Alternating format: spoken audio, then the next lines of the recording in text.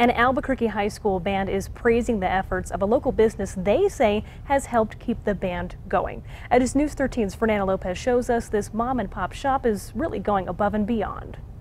We have to get creative with fundraising because we have a lot of overhead costs for everything that we do with the band. Highland High School band director Josephine Gonzalez says it takes special community partners to keep the band afloat. For things like bringing staff on to help with the students, purchasing color guard equipment, getting music for the students for marching band, purchasing mallets, that kind of stuff, we have to fundraise to make sure that that happens. Gonzalez says their fundraising go-to has always been car washes, but several years ago, they were ready to let that go. We used to hold them on Central, and we had some issues with the students getting hassled by people, and it was almost unpleasant to the point where we thought about just canceling the car washes altogether.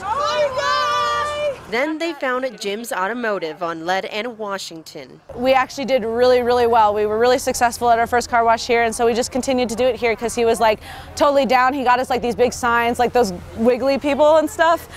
So they've always been pretty successful. Band members and moms say Jim has been an incredible help. He's even bought structures for us. What can I say? He's just, you know, one of them that steps up again for the kids as well. They say not only does he provide his corner location, Jim goes the extra mile, setting up signs and canopies and always getting his own car washed. Jim tells me he just does what he can and he enjoys helping the kids. He really does go above and beyond. It's really nice to be supported by someone who's as good as Jim is. A community business helping local kids continue to do what they love. I think that our relationship with Jim is pretty unique, and the fact that he is so close and he is so supportive of us, it kind of puts him on the top of our list. Fernanda Lopez, KRQE, News 13. Now, even though the school year just ended, the Highland High Hornet Band will be working through the summer, continuing to hold car washes to fundraise for next year. If you'd like to help, we've posted a link to donate to the band at alwaysonkrqe.com.